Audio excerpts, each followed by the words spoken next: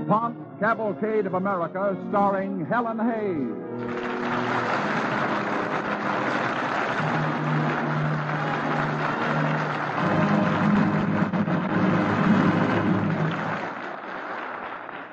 Good evening. This is Helen Hayes. Tonight, our cavalcade goes back over a century to the Chester Valley in Pennsylvania. Here lived a young Quaker mother, Rebecca Lukens. By an accident of fate, she became responsible for the most important industry in the valley, the Brandywine Iron Works. Today, that iron works bears her name, Lukens Steel Company, the world's largest plate mill. But before we begin our story, here's Bill Hamilton for the DuPont Company. Thank you, Miss Hayes. Ladies and gentlemen, a small rug on a bare floor is one of the danger spots in any home. 17,000 people are killed each year in their own homes, in falls, falling downstairs, falling in the bathtub, falling on slippery, sliding rugs. To help prevent such rugs from slipping or creeping, the DuPont Company manufactures Rug Anchor. DuPont Rug Anchor is a scientifically surfaced sponge rubber underlay which goes between the rug and the floor. Rug Anchor is available in leading department stores and is another of the DuPont Company's better things for better living through chemistry.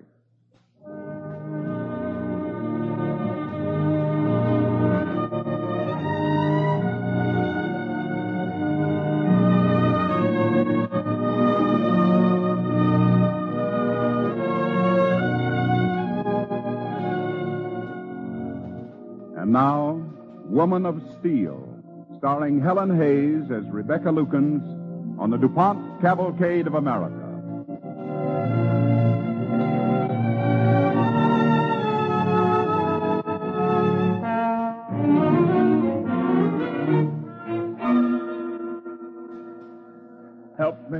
Help me, Rebecca. I must get up. I must work. No, Charles, lie still. He is very ill. I must get up. I must work. Rebecca, this couldn't be the end. It couldn't be. No, Charles, no. Thee must be patient. I wish I had told thee, Rebecca.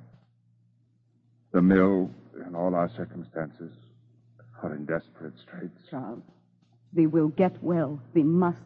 And until then, Shadrach Grimes will run the mill. Shadrach Grimes. He is a good man, is he not? Remember this, Rebecca. Shadrach is an ambitious man, and ambition makes men strong and weak, good and evil. Charles, please don't talk anymore. Thee must rest. Rebecca, I have lain in this bed thinking of the many evenings when we have read from Shakespeare together. Shall I read to thee now? No, thank thee. The page I think of most, I remember well. Rebecca, listen to me. Good Horatio, what a wounded name. Things standing thus unknown shall live behind me. If thou didst ever hold me in thy heart, absent thee from felicity a while, and in this harsh world draw thy breath in pain to clear my honor. I understand, Charles. Charles, look at me. Charles? Oh, no. Charles! Charles!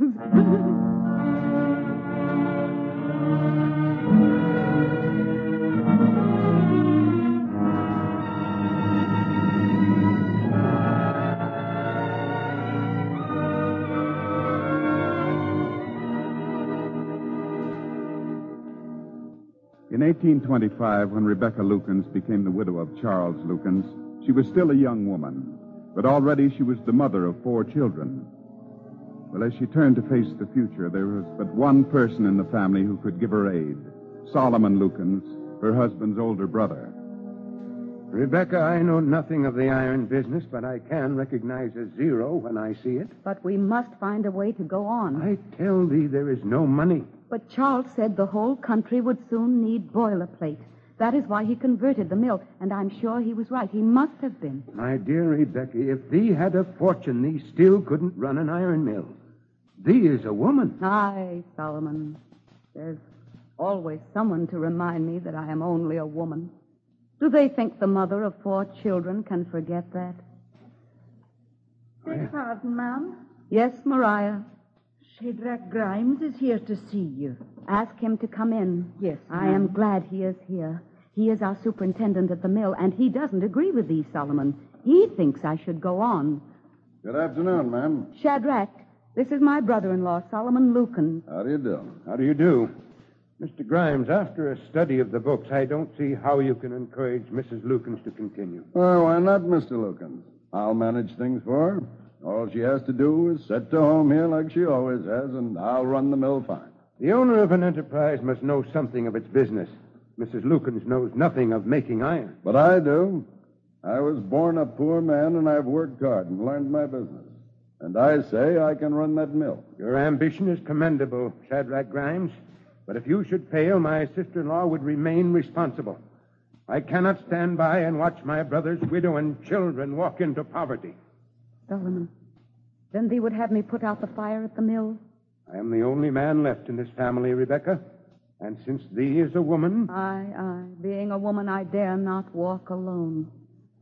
Although it seems to me I have more strength to go on than I have to abandon my husband's faith. All thee needs now is the strength to be wise. Very well, Shadrach. I will go with you. We will put out the fires. It will be a sad sight, ma'am. Let Shadrach attend to that, Rebecca. There's no need to torture thyself watching the death of the mill. No. My father lighted those fires in 1810, and my husband never once permitted them to die out. Now, if the decision is mine to quench those fires, I will see it through. Come. I believe with Macbeth, if it were done when 'tis done, then 'twere well it were done quickly.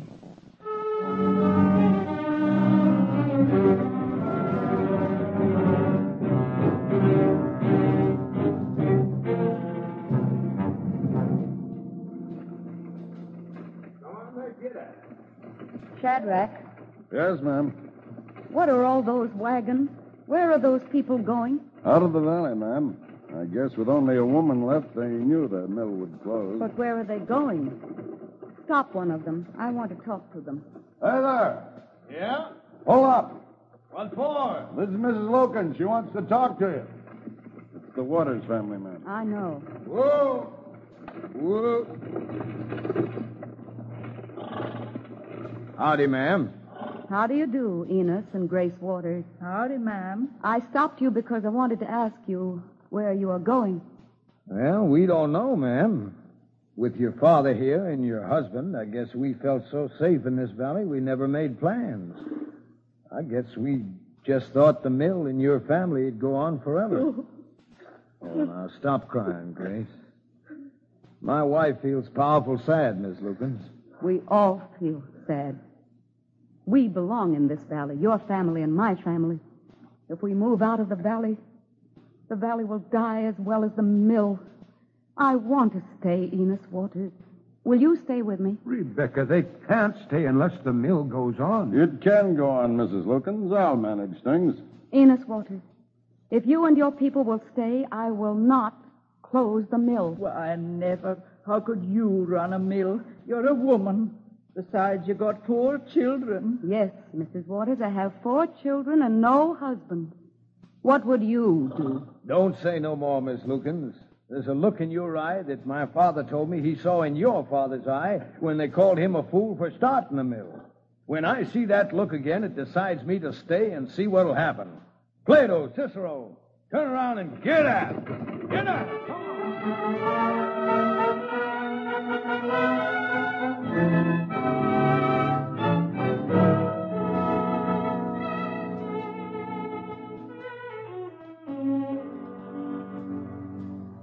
Shadrach, I do intend to go on with the mill. But are these the best terms thee and I can have? If you want me to stay and run this mill, that's what I want. Very well. Thank thee, Shadrach. I'll let thee know before the day is out if we can do business. The terms may be steep, but I'm the only one around here who knows how to make iron, and I'm worth it. Good day. Good day, Shadrach.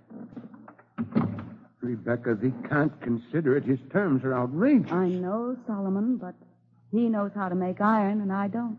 Then thee will be at his mercy. Not if I learn my business, Solomon. Not if I learn how to make iron, too. How can thee? Thee can't learn it from a book, and thee can hardly go down to the mill. Because I'm a woman? Then thee is going to see something thee hardly expects. Thee is going to see a woman in that mill, Solomon, at 6 o'clock tomorrow morning.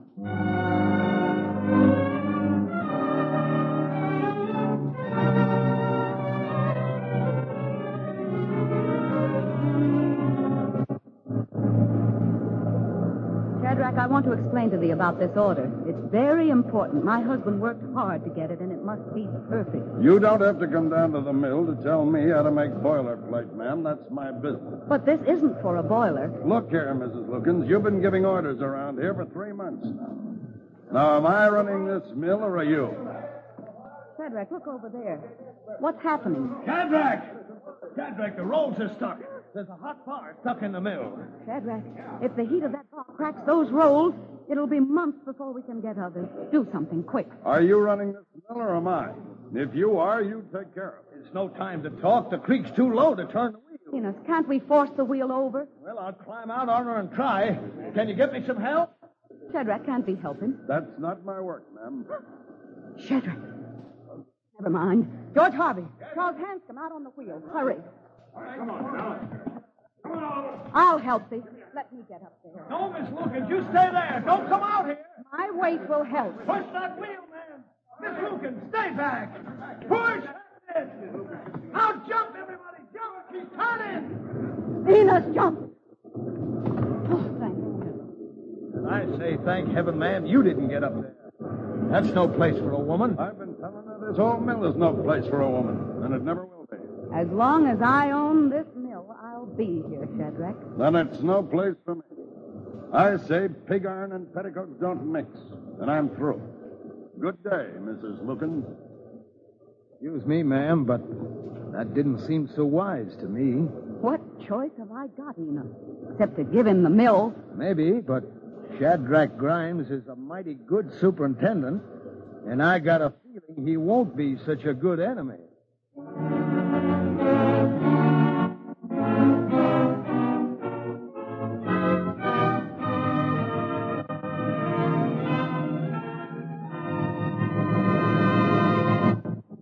You are listening to Woman of Steel, starring Helen Hayes as Rebecca Lukens on the Cavalcade of America, sponsored by the DuPont Company, maker of better things for better living through chemistry.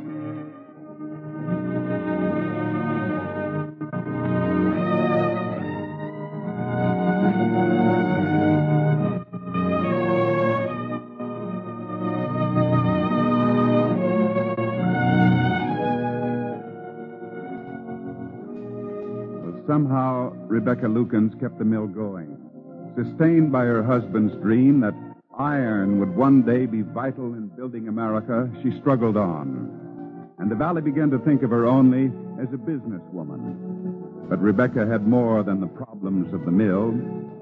She remembered she was still a mother. Do keep under the cloak, Martha, dear. Here's thy medicine. Sit down. I must go over accounts with Uncle Solomon. He is waiting. But I want to know what happened to Mr. Rawson in the big fire.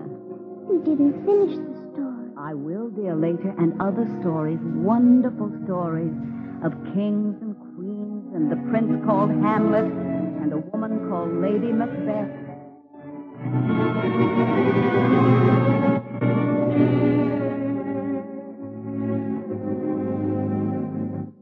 Why don't thee rest, Solomon? I should go down and look at the mill, Rebecca. The creek is up, and I'm worried. This valley is full of old dams, and if any one of them breaks... Oh, Solomon, sometimes I feel guilty at all the worries I have thrust on thee. How can I ever thank thee for thy help? Rebecca, thee has taught me a good lesson in faith, one I needed. Now I want thee to see the accounts. The book's balanced, Rebecca. By a razor's edge, I can see.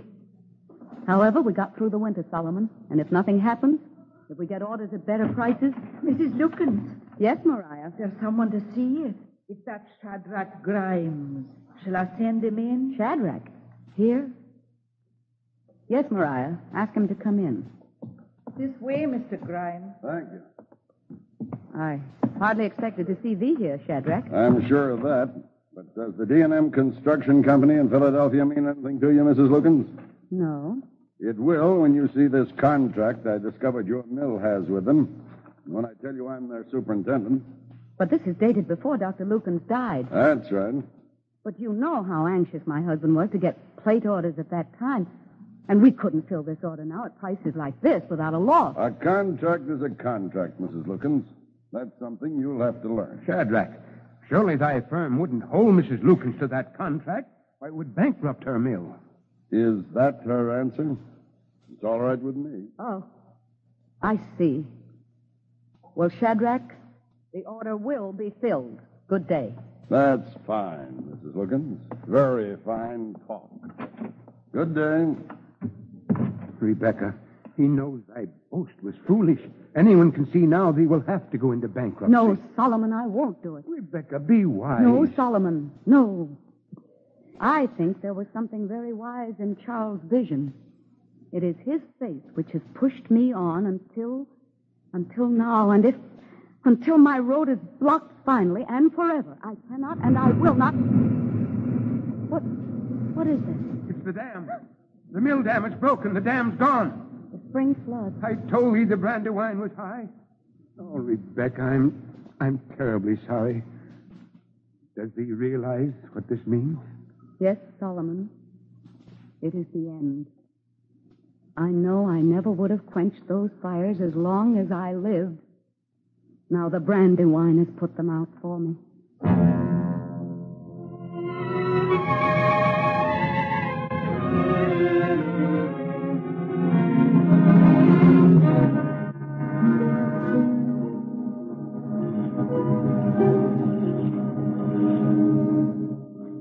Rebecca, why should thee come here in the middle of the night? Even if the whole place stood perfect, what sort of mill can thee have without the dam? Not enough to fill Shadrach's order. I can see that in the dark. Let me take thee home. This way, Rebecca. Don't go in there. Thee may step off into the current. Solomon. What? Come here. What is it? There, look. It's the fire. Solomon, it's the fire in the furnace. Rebecca, I can't believe it. It's an omen. If the flood didn't put out the fires, I shan't put them out. We'll rebuild the dam. We'll fill that order for Shadrach.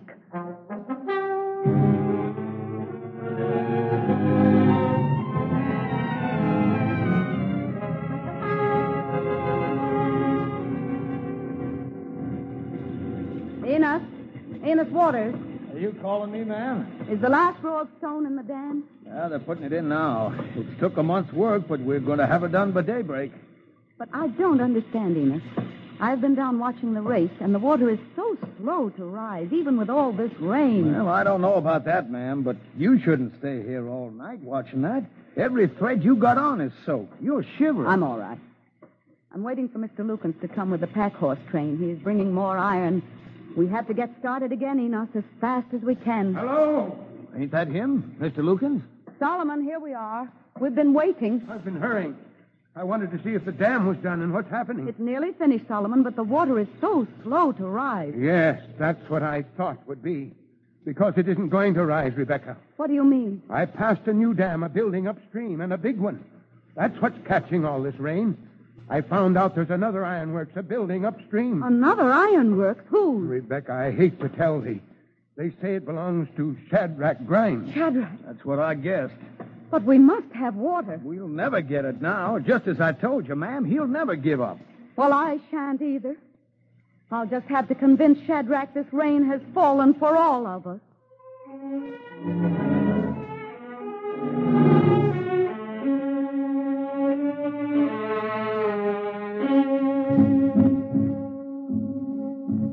There's no use talking anymore, Mrs. Lukens. It's too bad about my dam, but I warned you. The iron business is no place for a woman. All right. I may be a woman, but I think now I'm as good an iron master as thee. And now I give thee warning. Tomorrow I raise my mill dam 6 inches. That will make the water back up on thee. You can't do that. You try it, and I'll go to law. Let's go to law together, Shadrach.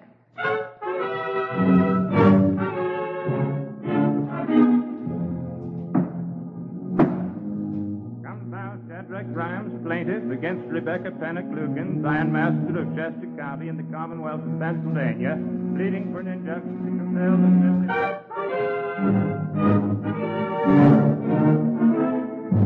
Rebecca Lukens, plaintiff against one Shadrach Grimes of said county in the Commonwealth of Pennsylvania, defendant to compel the said Shadrach Grimes.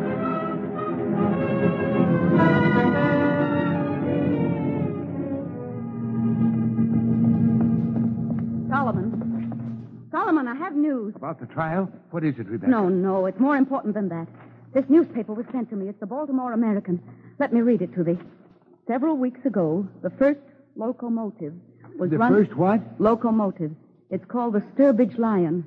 It's a steam engine made to run on wheels, and it tows several wagons of goods. But listen, a locomotive was run at Holmesdale, Pennsylvania. Rebecca, I thought thee had news that was important. I thought it had something to do with this trouble with Shadrach Grimes. It has everything to do with it. I'm going to see him. Why? I'm going to tell him the locomotive is coming. It's coming to take him and all of us far beyond this valley, out into the whole country, the whole world.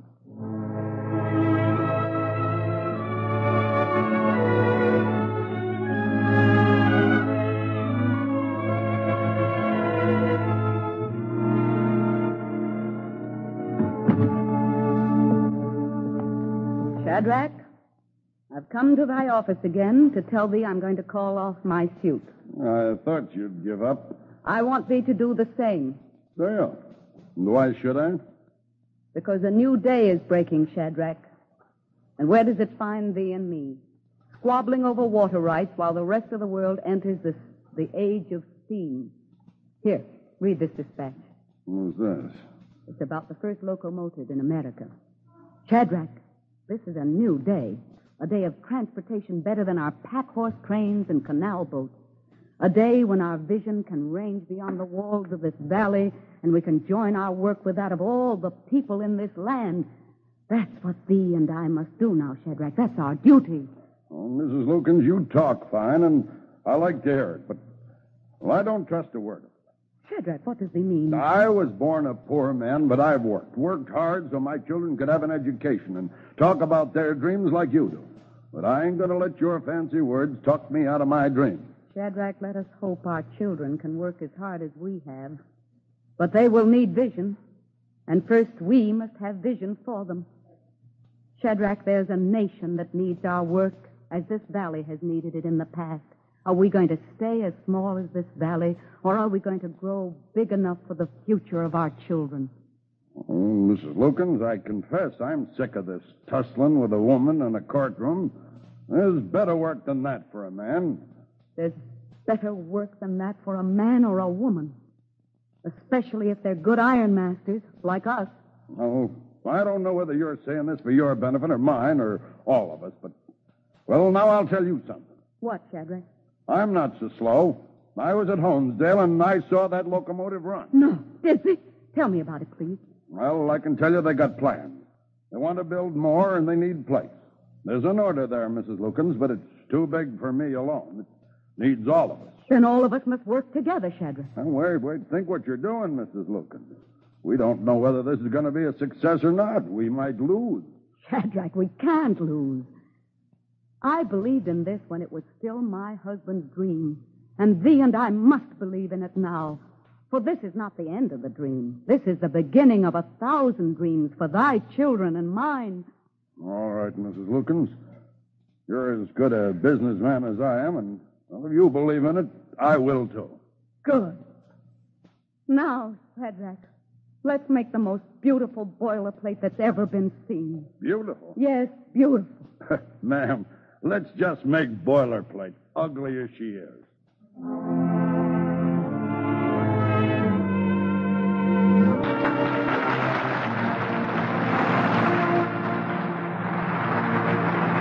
Thank you, Miss Hayes. I'm sure Cavalcade's radio audience joins us here at the Longacre Theater in applauding you and the rest of tonight's cast.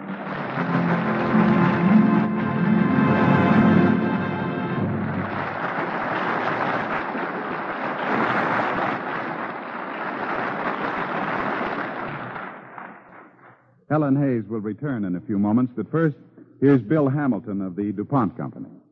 To raise bumper crops, the farmer must beat the weeds, or the weeds may beat him. Here, chemical science can be of great help to him. Chemistry has developed a weed-killing compound known as 2,4-D. 2,4-D and DDT are two of the most important chemical aids to agriculture of the past 50 years. DuPont 2,4-D weed killers are now used in almost every section of the country. They offer a broad-scale, economical, comparatively easy way to control weeds against which, until now, there has been no really satisfactory control. In some cases, yields have actually been doubled. DuPont 2,4-D weed killers sprayed from airplanes have given barley growers in California good control of mustard, wild radish, and knotweed. In North Dakota, wheat growers have cleaned out mustard and annual weeds which were choking their fields. In the South, there were weedy fields which gave only 5 barrels of rice to the acre. Now, they yield 17 barrels after treatment with DuPont 2,4-D weed killers. Think of that. More than 3 times as much. This same 2,4-D, which is getting such marvelous results for farmers, is also available in a special compound for your own lawn. It can be bought as DuPont Lawn Weed Killer.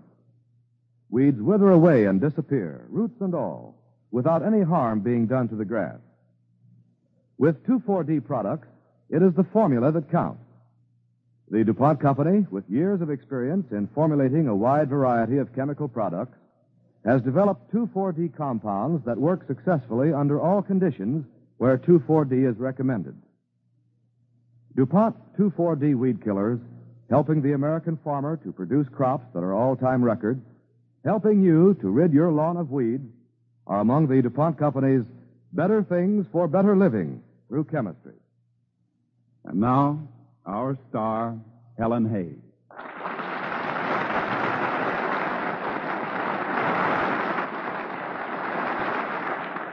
Ladies and gentlemen, tonight, just while this broadcast has been going on, 10 Americans have died of cancer. The time has come to do something about it. There's certainly no question about the generosity of the American people when it comes to helping those in trouble. So each and every one of us must give our support to the American Cancer Society's threefold program of education, service, and research. Let's give generously to the American Cancer Society's drive for funds. Thank you.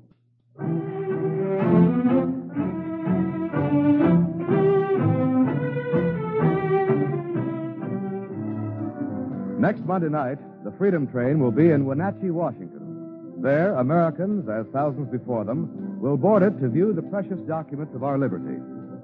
On our broadcast next Monday night, Cavalcade will be especially pleased to present an original radio play, The Man Who Took the Freedom Train, a delightful story about 2 young Americans and a visit of the Freedom Train in their hometown. Our stars will be Eddie Albert and Shirley Booth. We invite you to listen.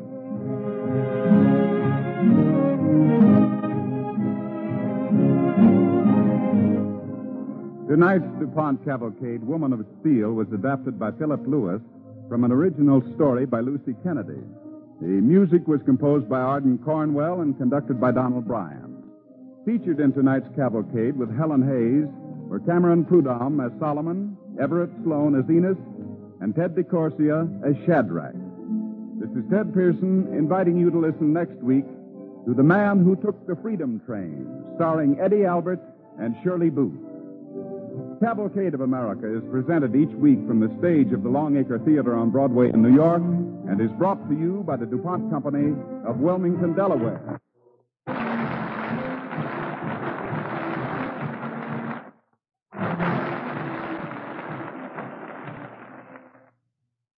NBC, the National Broadcasting Company.